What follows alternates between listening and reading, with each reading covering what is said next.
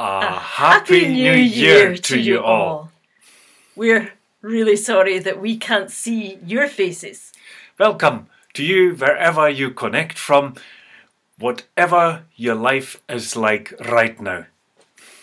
Welcome to a time to brighten and fill your soul with the light and hope of Christ. Welcome to a moment of sheltering out from darkness in the bright love of Christ, who was born as one among us to save us, to lead us to life. Whether alone or in your group, isolated or connected, on another continent or in a neighbouring home, together we worship God who is love. Now let's worship God with lyrics from Psalm 148. Glory to God above.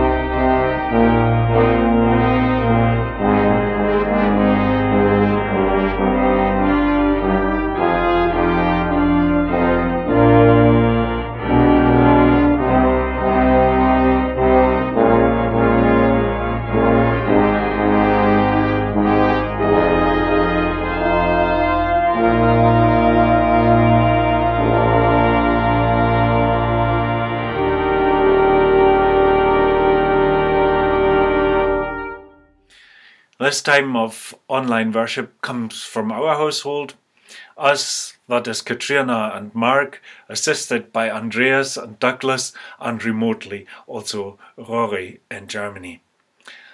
And we need your help. Can you phone someone and wish them a Happy New Year? Phone especially someone you have not spoken with for a long time. Now this service we've recorded with the resources of our household, but we would like to include you. So over the coming weeks, can you record yourself reading a bit from the Bible or singing a piece of music encouraging the faith during this dark time? And can you send such a recording to us to include in one of the next online times of worship? Please think about it. 2 verses from Luke's Gospel chapter 1, where Zechariah first spoke. Our God is merciful and tender. God will cause the bright dawn of salvation to rise on us and to shine from heaven on all those who live in the dark shadow of death, to guide our steps into the path of peace. Now let my words guide you in prayer. Let's pray. We thank you, God, for our living. Just as yesterday and all days, we have lived by your grace. God, you are our host on this planet, and it is you who gives us food and light through people around us. We pray because we live here and now with burdens and with joy. In our past are dark and difficult things, unsolved and maybe unsolvable, problems with ourselves, with others and society, dangers and shadows of our time. We are hurting. We need your grace and mercy, God. Our lives are a mixture of both good and bad. There's not only pain, but also things to thank for. Not only worry, but also hope and joy. God, help us to see the light and beauty from people and through people, coming from you, God. Thank you there is relief on the way and healing to hope for. Jesus, you are the true light of the world. We ask you, by your grace and mercy, make bright our entire being so we'll recognize your love, so we'll stick with you in dark times as you dawn on our lives and on the life of the world. Guide us towards the path of peace. Our Father in heaven, hallowed be your name. Your kingdom come. Your will be done on earth as in heaven. Give us today our daily bread.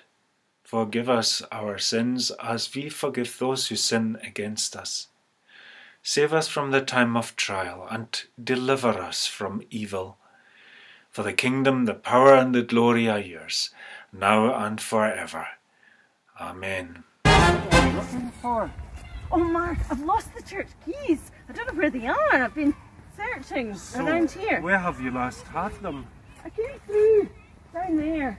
I've maybe dropped them somewhere, but I can't see them. Why don't you look over there where most likely you have dropped them? Because I can't see there, it's dark. Whereas here it's nice and bright, so I can look here. Oh well, let me tell you a story. Once upon a time, a cave lived under the ground, as caves normally do. The cave had spent all its life deep in darkness. One day, it heard a voice calling to it. Come up into the light. Come and see the sunshine. But the cave said back, What is light? What is sunshine? I have no idea what you're talking about. As far as I am concerned, there's only darkness. Finally, the cave was persuaded to try something new, to adventure out. Cave was amazed to see light everywhere and not a speck of darkness anywhere. Cave felt a kind of warm and happy it had never known before.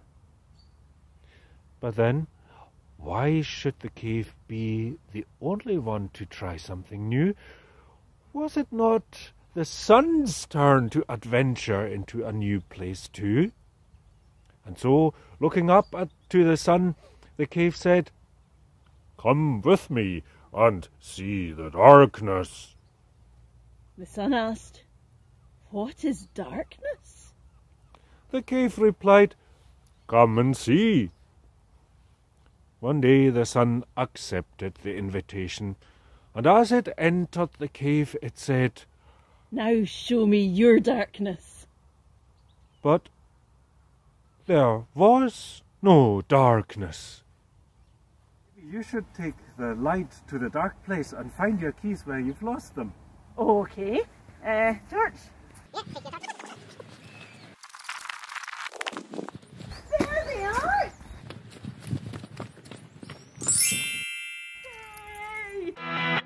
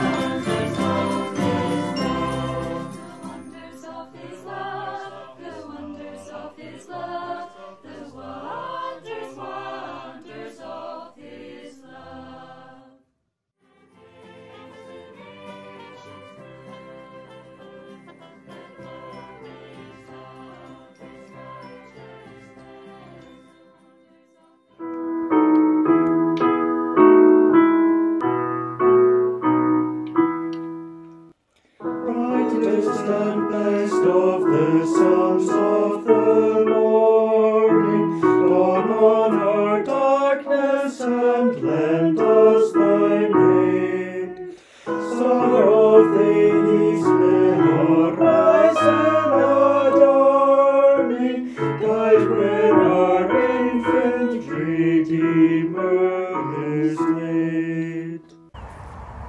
Arise, Jerusalem, and shine like the sun. The glory of the Lord is shining on you. Other nations will be covered by darkness, but on you the light of the Lord will shine. The brightness of his presence will be with you. Nations will be drawn to your light, and kings to the dawning of your new day. Gold on his cradle, the dewdrops are shining. Glorifies his head with the beasts of the stall. Angels adore him, hymns slumber reclining. Maker and monarch and Saviour of all. How wonderful it is to see a messenger coming across the mountains, bringing good news, the news of peace. He announces victory and says to Zion, "Your God is King." Those who guard the city are shouting together for joy. They can see with their own eyes the return of the Lord to Zion. Break into shouts of joy, you ruins of Jerusalem. The Lord will rescue his city and comfort his people. The Lord will use his holy power. He will save his people, and all the world will see it. Say, shall we yield him in costly devotion, odors of Edom and offerings divine, gems of the mountains and pearls of the ocean, myrrh from the forest, or gold from the mine. Where could I go to escape from you? Where could I get away from your presence? If I went up to heaven, you would be there. If I lay down in the world of the dead, you would be there. If I flew beyond the east, or lived in the farthest place in the west, you would be there to lead me. You would be there to help me. I could ask the darkness to hide me, or the light around me to turn into night. But even the darkness is not dark for you, and the night is as bright as the day. Darkness and light are the same to you. Vainly we offer each ample oblation, vainly with gifts would his favour secure. Richer by far is the heart's adoration, dearer to God are the prayers of the poor.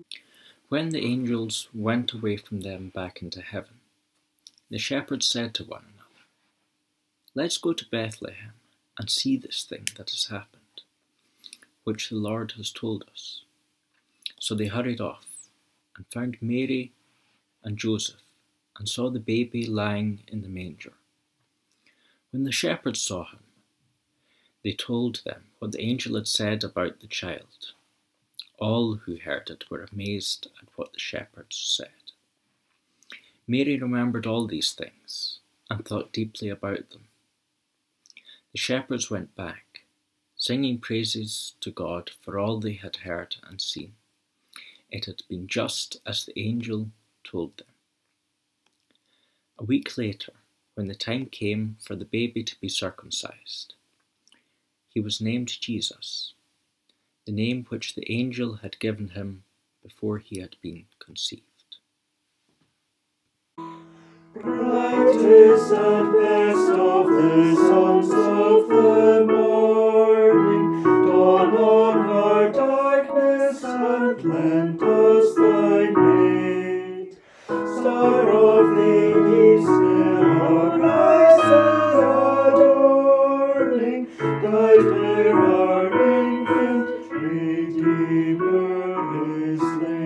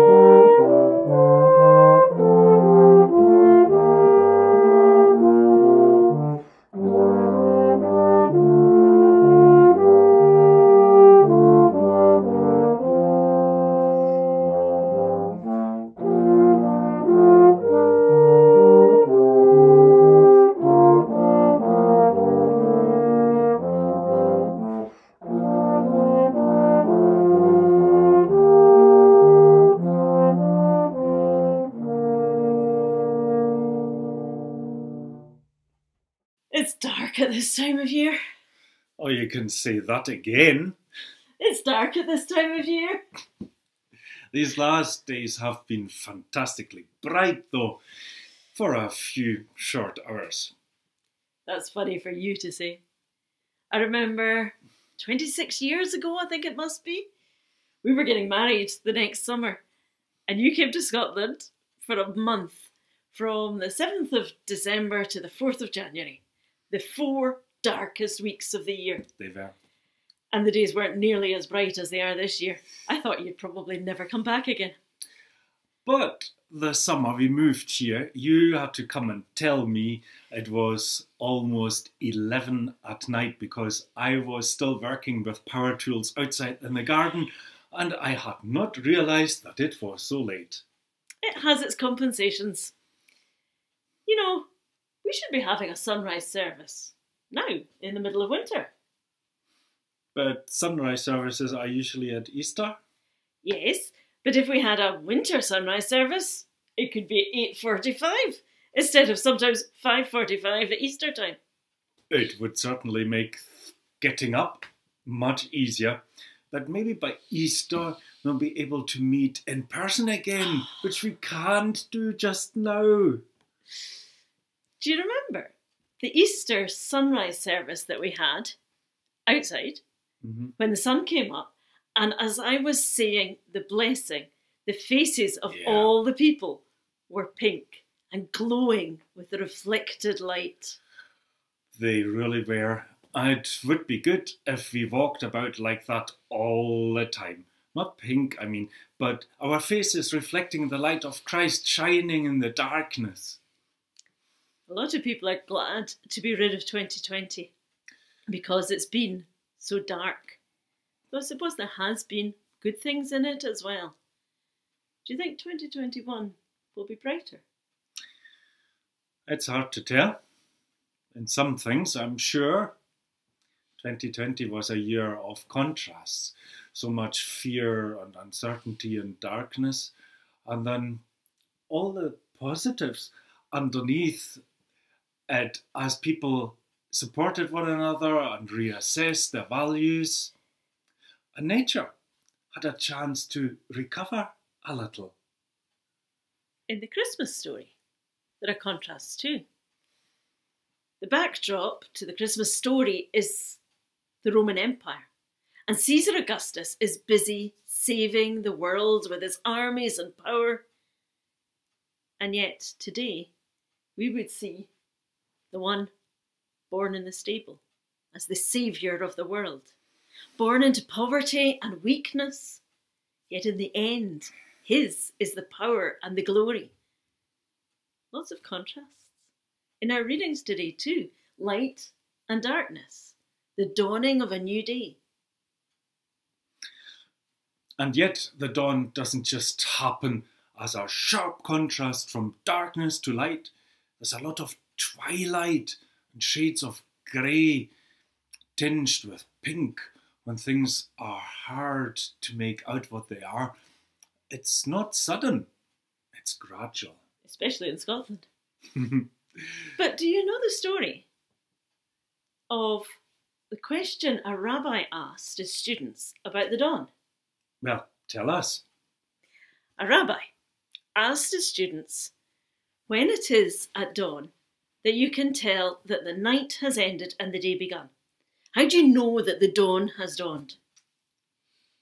Is it when you can tell a sheep from a wolf? Asked one student. No, said the rabbi. Another ventured an answer. Is it when you can tell an olive tree from a fig tree? No, said the rabbi. Reluctant to guess more along these lines, the students urged the rabbi to tell them.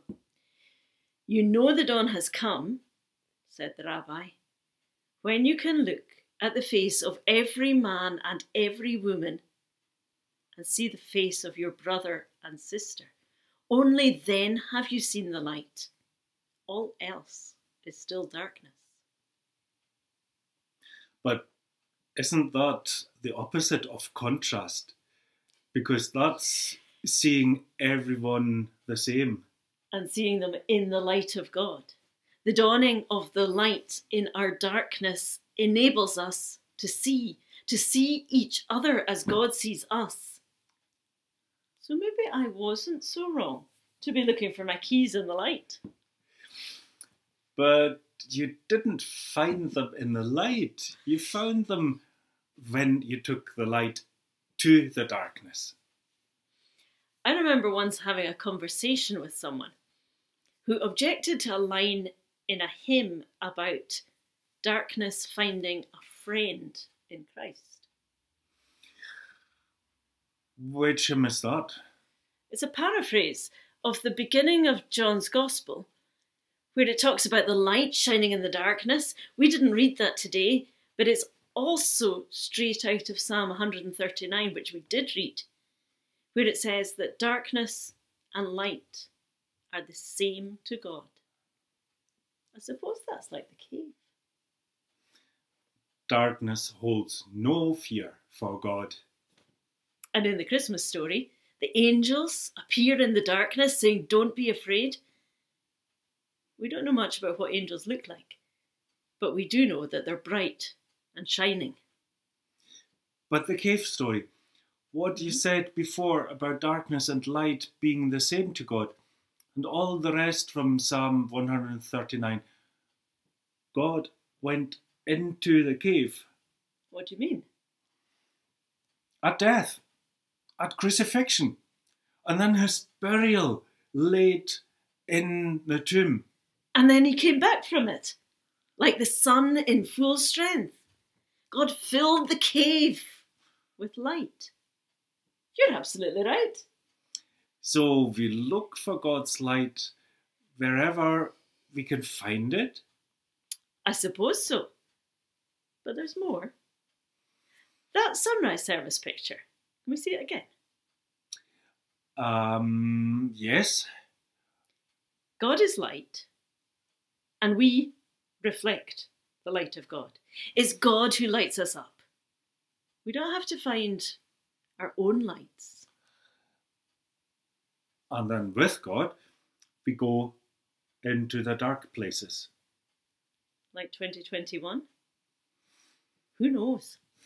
We're certainly still in the dark times with the virus, even if light is coming. And Brexit is bringing so much uncertainty as it now finally happens. And many people are exhausted, especially those involved in caring. The darkness can seem overwhelming at times, but the light of God is always there. The darkness can't put it out. And we absorb it, as on these sunny days, and then we can't help but reflect God's light. Think of Mary and Joseph. They had amazing experiences that first Christmas, where God came to them and filled them with light, but then they took the time to reflect on it and think deeply about it. Yeah, that came into the reading, and we're just beyond the day, 8 days after his birth, that also came in when Jesus was circumcised and formally given the name Jesus. I wonder what Mary and Joseph thought about that day. And then all of a sudden, they get sent elsewhere, out into the darkness in a flight to Egypt as refugees, and they have to take the light of the world with them, literally, Jesus. So we don't need the stable scene anymore, do we? Shall we take it away? It's done its job. Yeah. Maybe it's time to put it away till next Christmas. Okay, good. So what shall we put here now? Shall we get the cross? I don't think so. Maybe soon, but it's still a while till Easter. Are we going to have a dawn service this year? At 5:45. I don't know whether people here will be up for that. Let's not worry about that too much now. This year, Easter sunrise isn't till 6:30 anyway, ages. Ooh. But more important than that is that Jesus lived. That's what we're remembering now. And there are 33 years between Christmas and Easter. We can't forget that. But where's the focus? Doesn't it help people to have a sign or a symbol, something to focus on? Like all these people behind us? They're followers of Jesus, every single one of them. But there is also another story I like. What is that? It's of a church, supposedly in Strasbourg, and at the end of the war. And the church was in ruins, but they discovered, in among them, the precious statue of Jesus they had had, in among the rubble, and the statue was intact, or almost. The hands that were stretched out in blessing were broken off. The hands weren't there. An offer came to the congregation to repair the statue, and the congregation unanimously decided to refuse the offer, because the statue of Christ without hands reminded them that Christ has no hands but our hands. We must be the hands of Christ. Carrying the light into the dark places. Yeah, but there's more to it. Because in Strasbourg, nobody knows that story. It doesn't seem that it's real. That's a pity. But there's also such a story from San Diego in California, where the statue outside the church was vandalised, and another such story from South Africa, and yet another in a church in England and France and Germany. Lots of different stories, all saying the same thing. Well, the hands of Christ are needed everywhere. And people of faith, and most especially Christians, are so badly needed in the world and in our country and in our village or city. We need to stand up and be counted as Christians, consciously to live as Christians, to be known as Christians, to be obvious as Christians, reflecting the light of God and shining in the darkness. So today, we'll end with singing the blessing to each other, the one we often use at baptisms. It has the face of God. Countenance is the word that's often used there. Face of God shining on us. I love that. When God's face shines on us, then we are blessed. We are there for each other. We can do things together and support each other.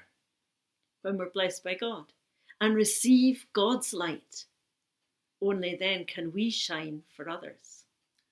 God gives us the blessing each of us needs and the strength to carry on. Through the darkness of the cave to the rejoicing of the light. Let's end with a reading from the book of Numbers. It's the original of the blessing we'll use at the end. Chapter 6 from verse 22. The Lord says to Moses, "Tell Aaron and his sons, this is how you are to bless the Israelites. Say to them, the Lord bless you and keep you. The Lord make his face to shine on you and be gracious to you. The Lord turn his face toward you and give you peace." Amen. Amen. Let us pray. When the song of the angels is stilled, when the star in the sky is gone, when the kings and princes are gone home, when the shepherds are back with their flocks, the work of Christmas begins, to find the lost, to heal the broken, to feed the hungry, to release the prisoner, to rebuild the nations, to bring peace among the people, to make music in the heart. Lord God Emmanuel, Christ, our Saviour, we pray. We pray for our world in all its needs and at the beginning of a new year. We pray for peace and not war. We pray for peace and not tensions. We pray for peace and not disease.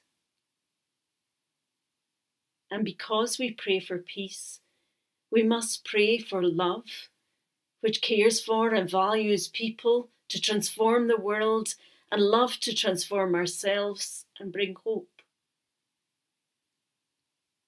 And because we pray for love and for peace, we must pray for justice, to right wrongs and respect one another and the whole of creation, to make this world a better place for all to live, that your people might live in peace. Teach us also to live and act justly and in humility. Be present, God, in our world, in our country, in our village, our neighbourhood, our city. Be present with those who fear this new year. Be present with those who look forward to this new year. We pray for those about whom we care.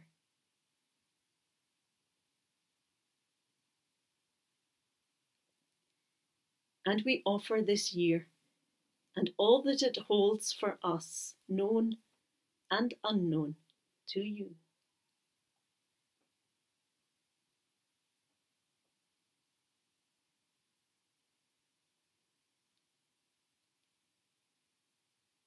Lord, lead us each step of the way, filling the world with your light, and may we not be afraid, but shine to your glory. Amen. As stars adorn the night-veiled sky,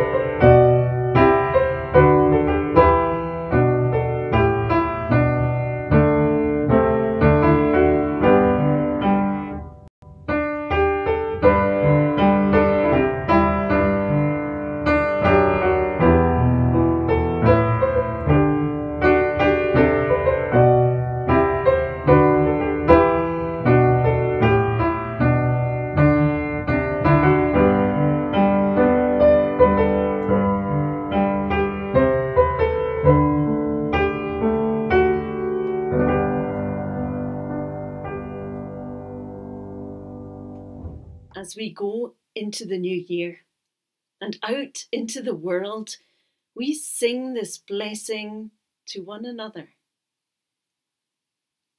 God said to Moses, "If they pronounce my name as a blessing upon the people, I will bless them." Let's sing it to each other. The Lord bless you and keep you.